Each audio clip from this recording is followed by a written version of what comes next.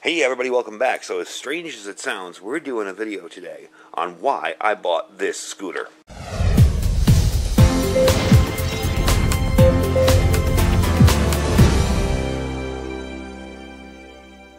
So we're not up on the normal table today, that way. Today we're taking a look at this generic Chinese scooter. Its model number is XY50QT. It is a 49cc scooter. And I picked this up very, very inexpensively. Let's say under $300. It is practically brand new. It's a 2008, and it sat in somebody's garage, and they never rode it. There were a few scratches and dings on it, I suspect mostly from storage and things falling on it over the years. Other than that, it's in great shape. So the person I purchased it from agreed to take it to a mechanic and have everything looked over and carburetor flushed out or a new one put in. I'm not quite sure what they did. It looks like a new one when I opened up the engine. And check out the gas tank, and everything looked in A-OK shape. Starts up great, runs great. Unfortunately, can't ride it yet because I have to go up to the DMV. Nevada makes you pay a $5 fee to get a plate, one-time fee, and that's it. So anyway, that will be coming in the future, but we have some stuff to do to it first. I am planning on repainting it because black is a very, heat-inducing color out here in the desert, so I like it a more flat color. Probably going to go with OD green and black. So the parts that are black rubber there in the middle will stay black, and the body panels I'll just take off and do them OD green with some clear coat over it. That way, if anything gets damaged or it gets scratched, I can just paint right over it and start again. Anyway, the real reason behind this is because I was thinking fuel economy, and I was also thinking that I got one vehicle. If that vehicle dies, I have no transportation. This thing here can take me anywhere very, very inexpensively. In the kit in the middle there, under the seat, I will open it and show you. I have the start of what I'd call a survival kit. It's not really a survival kit. It's more of a just-in-case type kit. And we will be upgrading that, and we'll get into all that later in another video. I just wanted to document the start of this and what I'm going to be doing to it. I am going to be changing out the tires. They're kind of slick, more for road than off-road. And being that there's a lot of dirt and crud out here and off-road stuff, it's rocks, driving through rocks. I want to get a little bit more knobby tires. Again, that's down the road a bit. But let's take a look up close. I'm going to give you a walk around as best I can with my car there. I wanted to film it facing inward here because outside it's just too sunny and it will get washed out. So I'm going to give you a walk around. Let's take a look at it. All right, so we're going to start in the front. Now, as you can tell, that fender was silver and black. I've already started some OD green. I wanted to see how it looked. If I need to camo this in the future, I can always paint it some other color. But I like the OD green. It's a flat, kind of non-reflective surface. It'll keep it a little bit cooler. Again, it's outside, so you're going to be out in the out heat and everything else. But at least it'll keep the frame itself a little cooler. It's not as bad as sitting on something hot and black and in the blazing sun. And also it gives it a little bit of, I can put it out somewhere if I'm camping with it or whatever and not be seen. Because black is very noticeable in the desert. Flat black or straight black is really noticeable from a distance. So anyway, that's the front. You'll notice I've taped up the headlight. I'm going to paint this in sections. So I'm going to do, the front, and then take this piece off and do this, then do the fender, do the sides, little bits at a time. I'm not going to try to tape everything up and do it all in one day. It's going to be a project. It's going to be fun, and that's the point of it. The main reason I like this is because of the gas mileage. These things get like 100 miles to the gallon. It has a 1.5 gallon tank. So, how can you go wrong? If gas gets expensive, and that's another consideration, if gas gets expensive, you've got this here to keep you moving around when you need to get around. Also, too, it makes for a little bit lighter, more agile vehicle as opposed to a huge car. I can take this in and out of places where I can't take a full-size car. So, let's walk around here. Here's your controls. Not much to them. Doesn't need to be. And that's going to be pretty basic. Yes, I'm probably going to put a portable ham radio in this. More like a handheld mounted in here on a semi-permanent basis. Once I get my trunk situation figured out, and we'll get to that in a second, I'll show you, we'll figure out what we're going to do with this. Another cool feature of this has an electric start. That's this over here. But it also has a kickstart right down there. So those of you worried about EMP, you got two ways to start this vehicle. If the battery gets croaked or whatever, I can still start it. If the electronics in it get messed up, it'll still start. So we'll get under the seat in a sec. That's where my kit's going to be. This is the back here. I'm going to show you real quick. Move you around.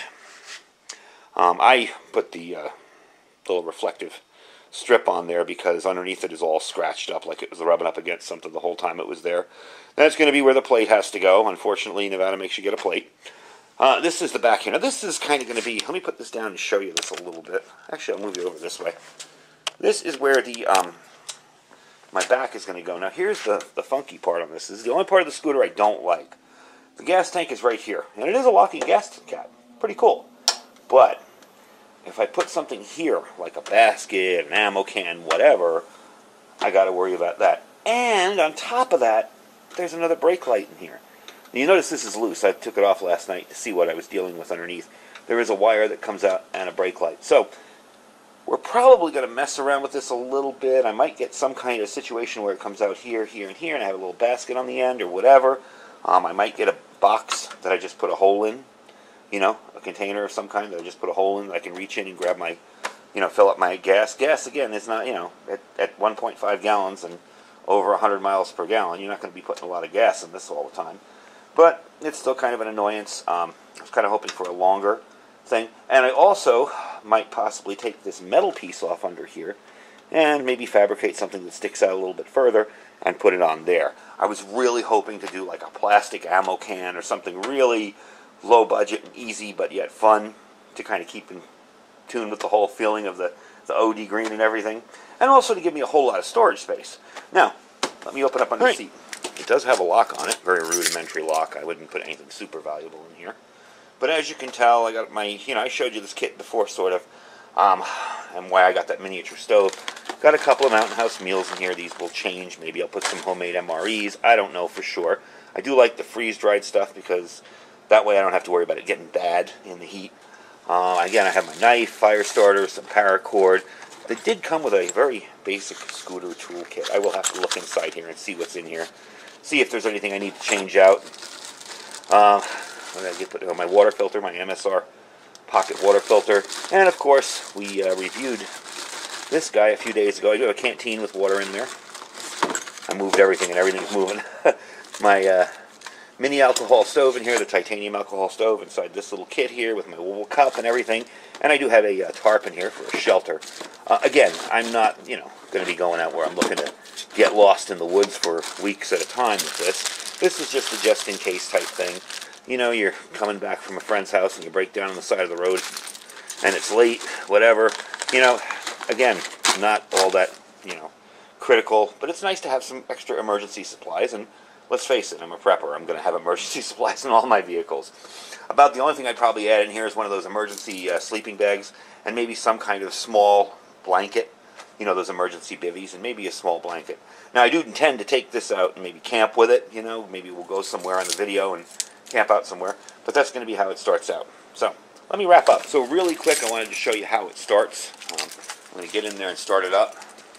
You're going to move the key into the position. Okay. And hold the brake down. And hit the start button. And that's it. That simple. There's another thing I didn't tell you about before. This also has 63 miles on it. It has barely been used. It is a 2008. Like I said, I had somebody go through it, or he had somebody go through it, make sure everything works, and it works perfectly. It does idle a little high. I was told that's okay. Plus, the idle control is down in there. If I ever do decide I want to mess with it, it's right down in there, and I can get to it under the seat. So that's how easy it starts, and I'm pretty impressed for such an older vehicle that sat and didn't get used. These things pretty much are bulletproof, but still, it sat for a long time and didn't get used.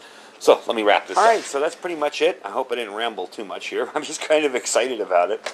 It's going to be a form of alternate transportation, and I think as preppers we should always think of another form of transportation besides our car or our bug-out vehicles or whatever, because you never know what's going to happen.